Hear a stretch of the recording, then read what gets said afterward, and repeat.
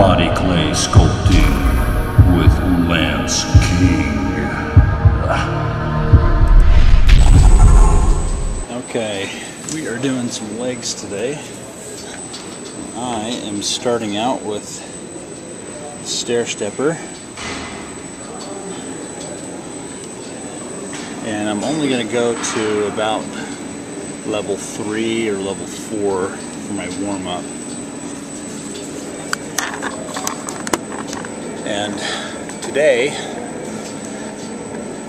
I am going to be just focusing on my legs. And the reason I'm doing stairs to start things off, I'll probably go for about 6 to 10 minutes. And it's going to really help me to warm up my inside thigh and my glutes, which is really what I'm going to be targeting today. I'm going to be doing a lot of exercises where my feet are further apart and I'm going really deep, because as I'm preparing for the show, one of the things I want to separate me from other people is I really want to have really proportionate legs. And the more I build, I find the more I build my inside thigh, it has really added a lot of mass to my legs. Anyway, you'll get to see what that looks like a little bit later, but the real focus of these videos is this becomes a journal for me and a way for me to hopefully provide some added perspective to those of you that are watching. And for your information, I'm using a flip camera, something that I bought on Amazon for a little over $100. And it's my hope that a lot of you will likewise make a decision to record your progress and to give other people added perspective of what's working for you. I don't profess to have all the answers nor the highest expertise, but what you'll find is that I found that what I have done has worked time and time again for me, and hopefully it'll work for you too. So today we're going to do some squats and some leg press, and I'll take you through a few of the other exercises as we prepare together for the show in 6 weeks.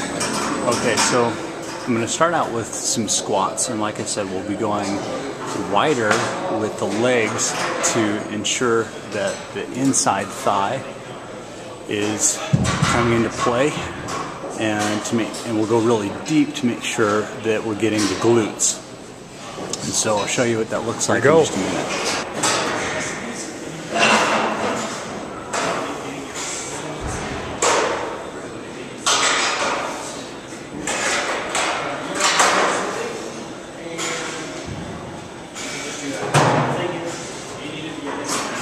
Alright, so one thing I wanted to show you is where my heels were at.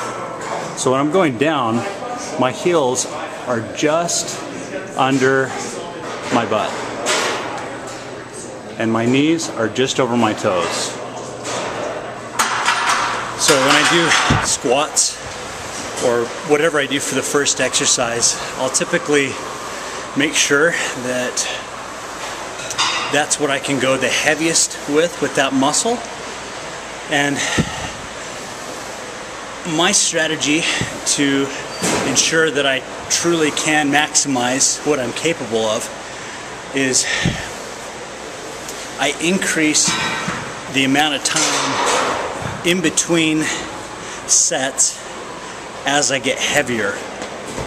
And I'll talk a little bit more about why that is throughout the video series journal. So I hope that helps, but start with what you can do the heaviest with and really maximize that time. Getting ready for shows, a lot of times people will think that everything that I do is a drop-down set or a superset, when it's true that I definitely incorporate those, but I don't do it at the very beginning of the workout. I actually do it at the end when I'm focused more on shaping and sculpting that way. And at that time, my energy levels can be put into, so therefore my energy levels can be put into the areas that I'm able to push the most weight and build the most muscle in the beginning.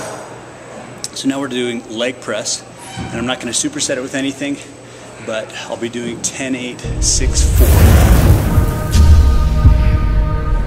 Body clay sculpting